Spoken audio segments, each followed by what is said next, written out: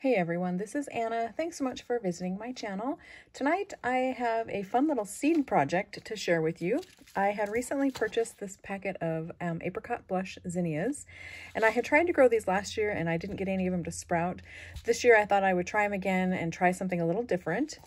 I'm also doing the same process that I'm going to share with you with the Queen Lime Red and the Queen Lime Orange zinnias. These seeds are quite expensive, and so I didn't want to just throw them in the ground and hope for the best. I wanted to actually make sure that I got some viable seeds. And so let me go ahead and show you what I've done. And so what I've done is I've actually taken the seeds, and I didn't do all of them because I wanted to just do a portion of them to make sure this was working. I've taken a portion of the seeds, and on this paper, or on this plastic plate, I laid a damp paper towel, and then I laid the seeds on top of that, and then on top of the seeds, I laid another damp paper towel. And looks like there may be one there that might be starting to sprout. You can see that little white speck in there. So we're making a little bit of progress there. So these are the Queen Lime Orange. So I'm going to put this one back in its little greenhouse here and put it in a warm spot again. And hopefully those seeds will perk up a little bit. This plate is the Queen Lime Red seed, I believe. Yes, Queen Lime Red. So let's take a look at these.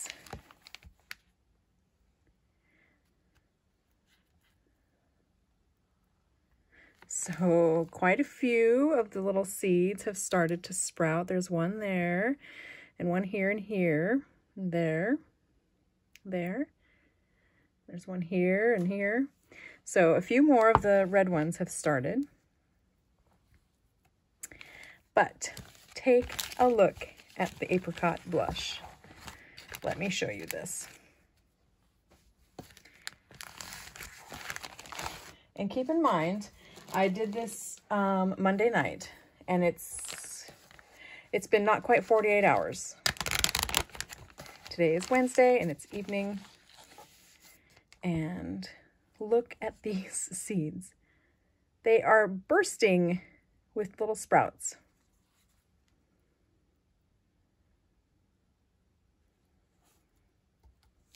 There's one here that has like its first little seedling leaf. This one here.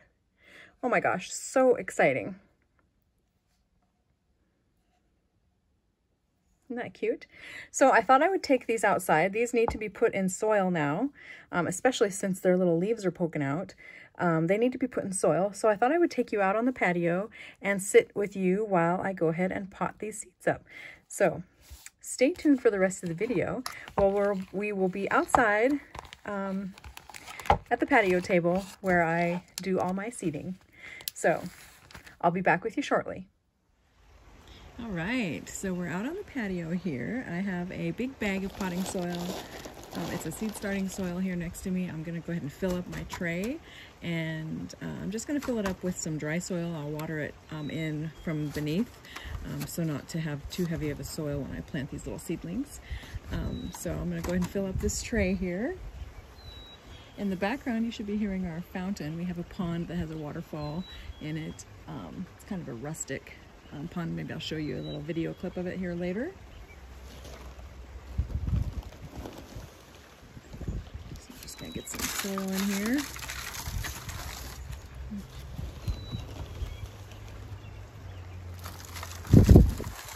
It's so pretty out on the patio right now. It's about, oh, I don't know, 6:30 in the evening, and the birds are chirping, and obviously the water fountain is going.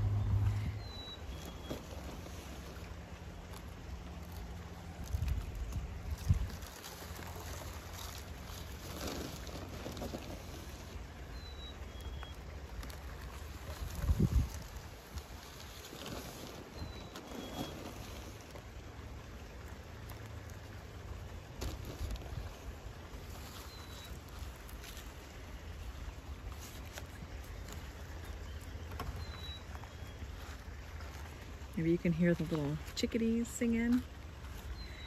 He says, Oh, that was the pheasant. The little male chickadee says, "Sweetie, sweetie, sweetie."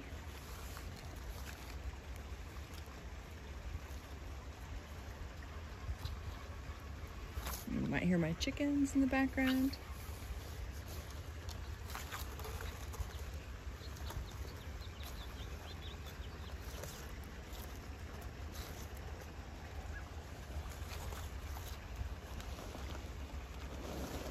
There's some robins down in the front yard pulling worms.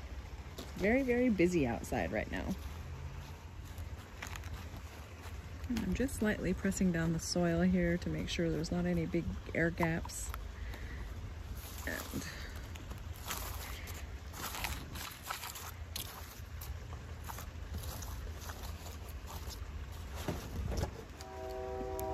there's the train. All kinds of activity out here. All right, so I've got a little swizzle stick here. It's just a plastic stick that has a nice little rounded end. I've got my plate of apricot zinnias. Let's take a look. I'm just gonna put this little tag right up here in my seed tray.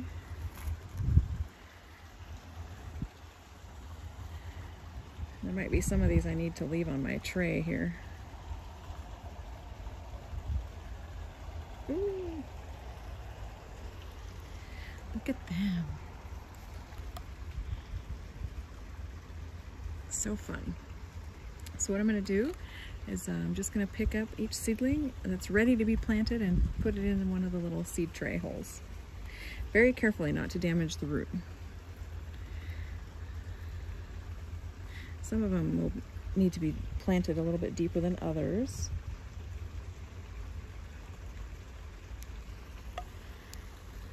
Isn't that cute? Hello, little one. I'm just going to put that root facing down and cover it up.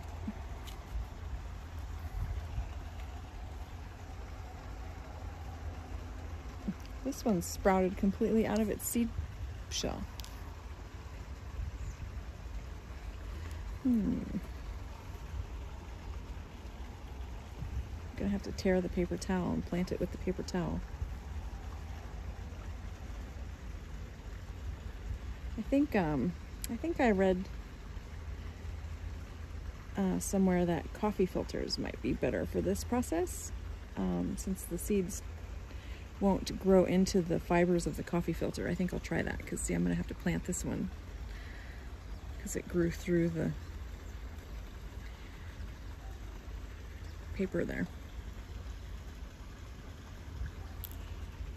I'll make a slightly bigger hole and sit that little one down in there.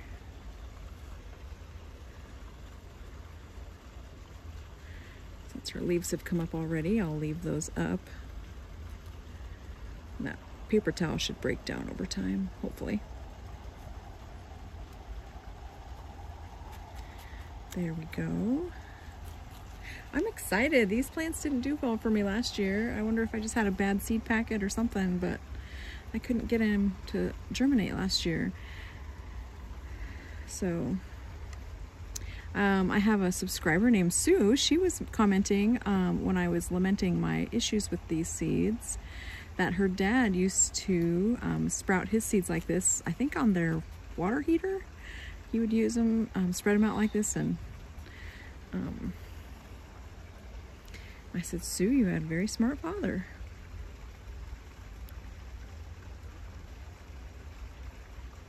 That one came right out. There we go.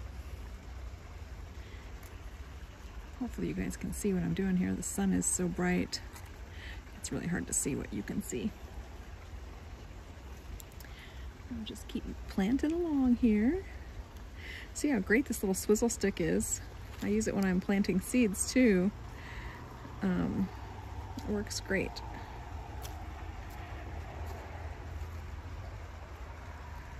Something big in here.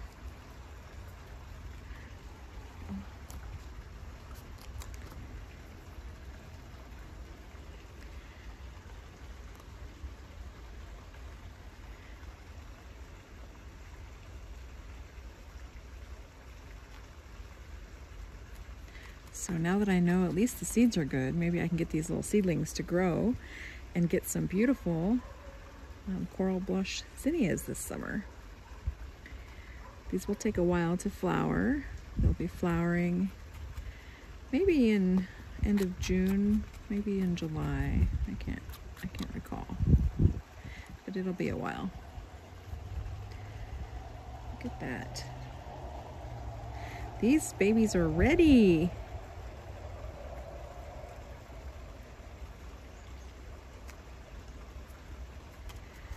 And I'm just lightly tamping the soil there around them.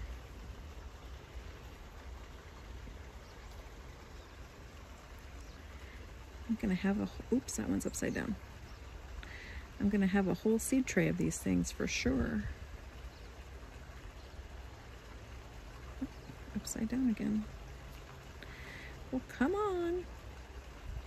There we go.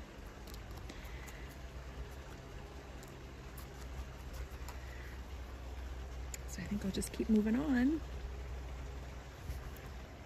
Just gonna plant that one with its little piece of tissue as well. Goodness.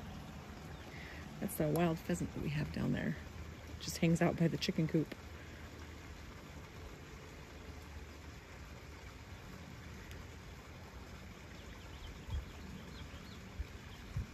I can remove some of these layers here.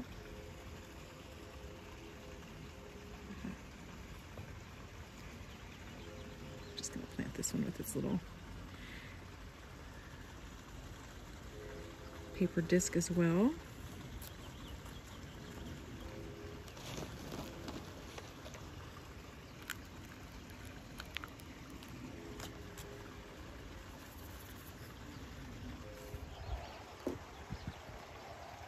Okay, here's a seed that hasn't sprouted yet.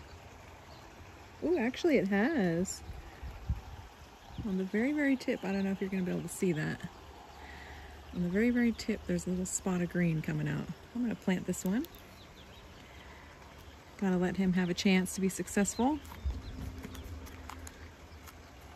Let's put some more soil in there.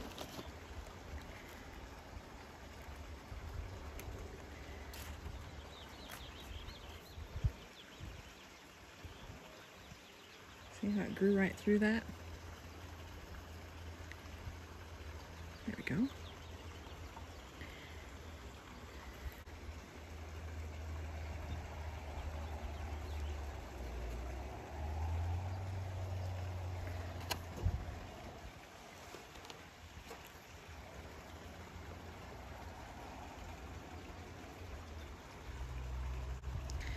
Oh, weird. This one has two roots coming out of it.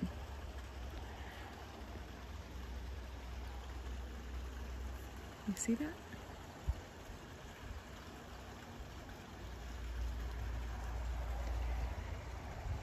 Definitely want to see if that one will be successful.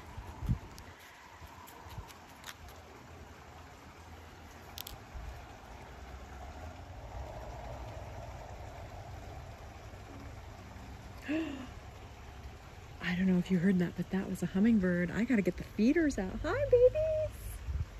Oh, they're back. I had heard they were over in the valley and up on the South Hill, but I had not seen one here yet.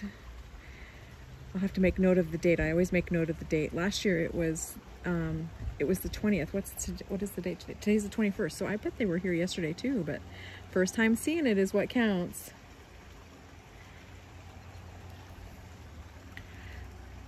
That was probably a calliope. They are seem to be our most common bird. They are a very small species of hummingbird. We also get the rufous, which is the golden one. He looks kind of like a copper penny, and he's real feisty.